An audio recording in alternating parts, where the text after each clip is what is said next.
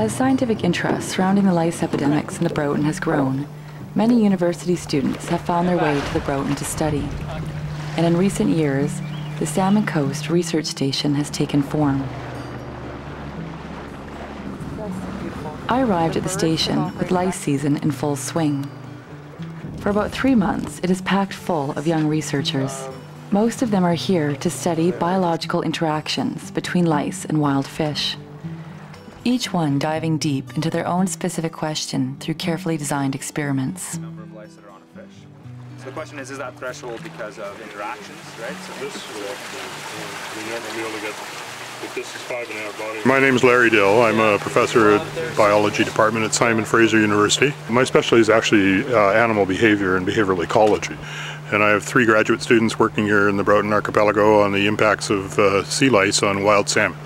One of my students is looking at how it affects their ability to avoid predators. Another is looking at how it affects their interactions with other species in the system, like sticklebacks and so forth. And then a third student, Brendan, is looking at how the lice on pink salmon can be transmitted from one fish to another and also onto predatory fish who eat them. Effects on one species can cascade through the system and have impacts on other species which aren't directly affected. The situation we're in right now is that there are still people who remain unconvinced that there's a problem, and so what we're trying to do with our research is to be able to show conclusively one way or the other whether or not there is a problem. Paul Mages and his research assistant Kevin Swoboda have been busy for weeks in their little beach shack running their swimming trials. I'm looking at the effects of sea lice on the health and condition of the juvenile pink salmon. Each one of these tubes has one fish in it, and we are swimming them to determine their swimming ability and their condition, if you will, their health. What's our time? 30 seconds remaining. In tubes 1 and 4 we have fish with no lice, and in tubes 2 and 3 we have fish with that have lice on them, naturally infested. Tube 3 is finished. Okay. The fish is exhausted, it hit the grid, and it didn't get back in the game. That was the second infested fish. I want to understand the effects of lice on their swimming performance. Swimming performance dictates how well they can stay with the school. If they can't stay with the school, they probably won't survive very well. One of the controversies in the Broughton has been over where the high numbers of lice are actually coming from. Government researchers have theorized that perhaps a little fish called the stickleback may be a source of the lice, as juvenile Lepidopterous lice have been found on them. This has led to the source or sink debate, the question of whether or not these stickleback are contributing to the lice population or if they are reducing it. Craig Losos is a master's student from the Simon Fraser University Behavioral Ecology Research Group. He is studying the interactions between salmon, stickleback, and lice. So what we've got going on here is a simple choice experiment. So what it allows us to do is introduce a different cue into each arm of the Y tube. Salmon scented water in one arm and stickleback scented in the other arm. And then put a louse in the bottom, and it can then swim up the current and choose either one. By putting them in 2 separate arms like this, we can determine which one the louse prefers because it has to make a distinct choice. Left above, left, left above. Last year, one of Craig's experiments led him to an accidental discovery. He had placed salmon, stickleback, and lice together in a tank to see which fish the lice preferred, but the lice kept mysteriously disappearing from the tanks. He realized that the stickleback must be eating the lice. Next, we are going to see if this stickleback in here with 3 salmon will actually clean the salmon and consume the lice off the salmon themselves.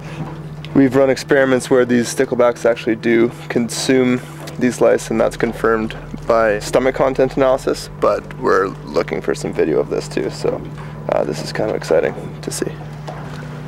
So we set up the camera on the tank and waited.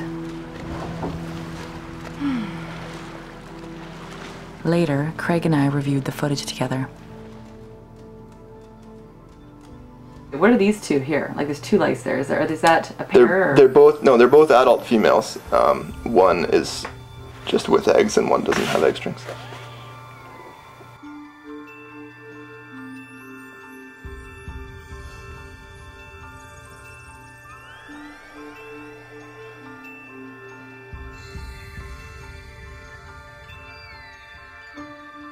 Oh, nice. So it's taking bites of the egg strings, and I couldn't tell if it actually took a piece off there, but it's tugging at the, oh yeah, they're definitely shorter.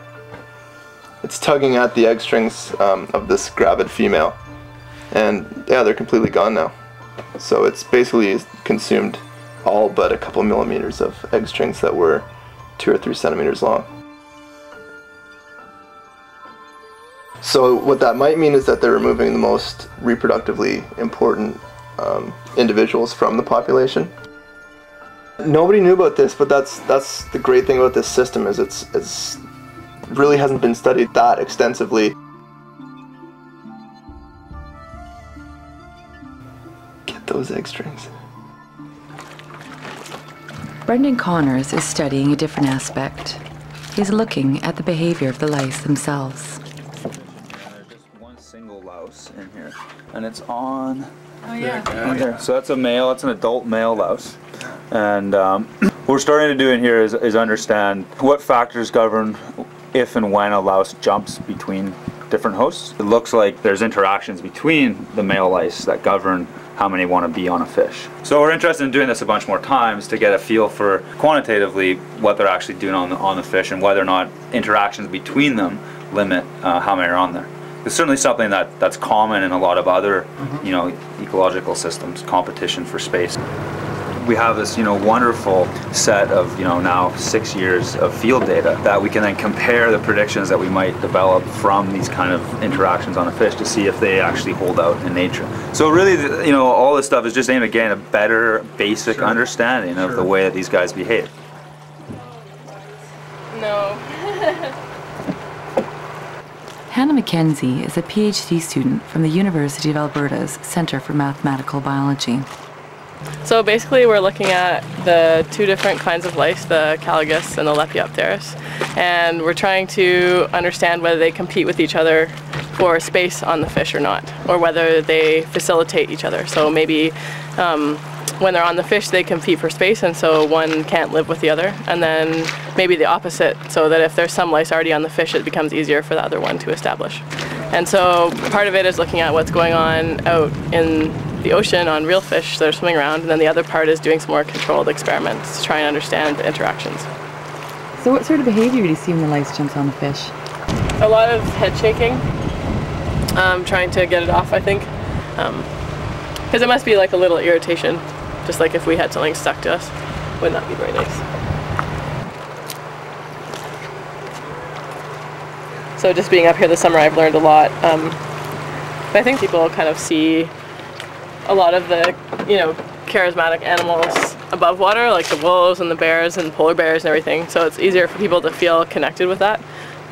Whereas a lot of times with things underwater, it's harder to see them. And when you do see them, they look awkward because they're out of water. They're not really in their natural environment. So I think it takes a special person to appreciate the underwater world.